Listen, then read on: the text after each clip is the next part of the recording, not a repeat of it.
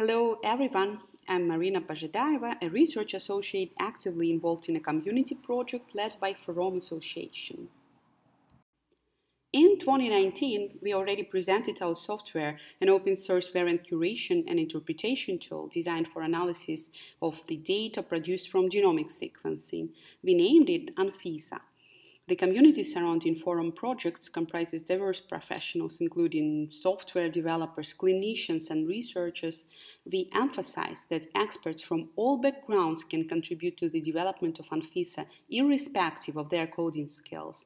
We have achieved this through the use of domain-specific language, DSL for short, that is universally understood by all community members.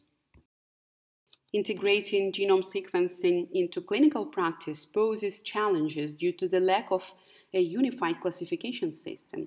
This hinders the collection and normalization of data from diverse research studies and clinical cases, resulting in lower quality evidence.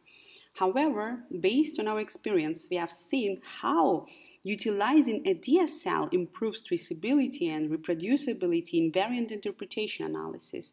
By leveraging DSL, we can tackle the absence of a unified classification system, increasing the chances of insurance coverage and facilitating the integration of genomic sequencing into routine clinical practice. And that's why I'm here today, and I'm thrilled to demonstrate some of the features of our DSL. In ANFISA, we employ a decision tree logic to filter genetic variants that contribute to specific phenotypes observed in patients or even cohorts of patients.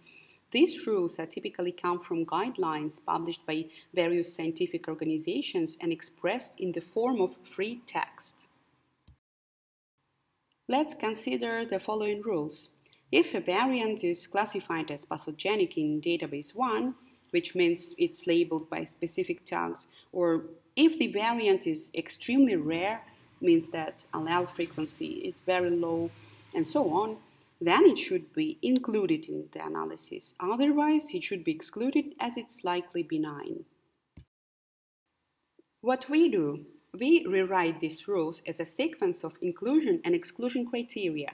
By rewriting the rules, we enhance the explainability of our analysis and prepare the logic to visualize each step of the curation process.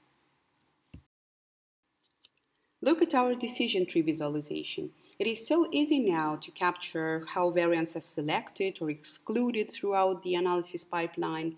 The visualization empowers users to delve deeper, down to the level of individual variants. They can explore the specific annotations associated with each variant and understand the rationale behind its inclusion or exclusion.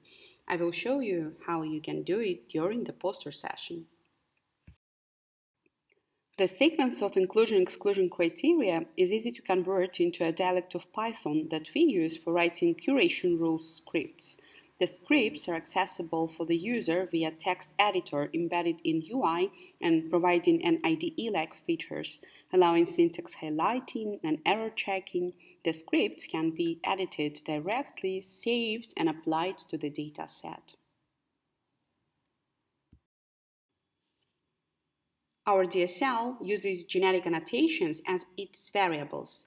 Now I'm showing you a classification system that we implement to help a curator to ensure the quality of evidence when searching for candidate variant.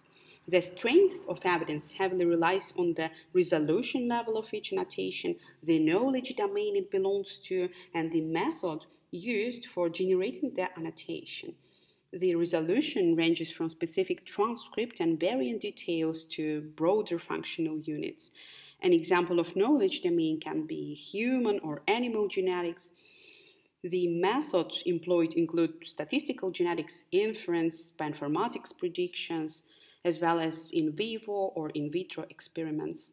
We propose initiating a discussion on the semantic and syntactic aspects of the DSL for variant curation and interpretation, along with determining the most effective and intuitive way to structure annotation types.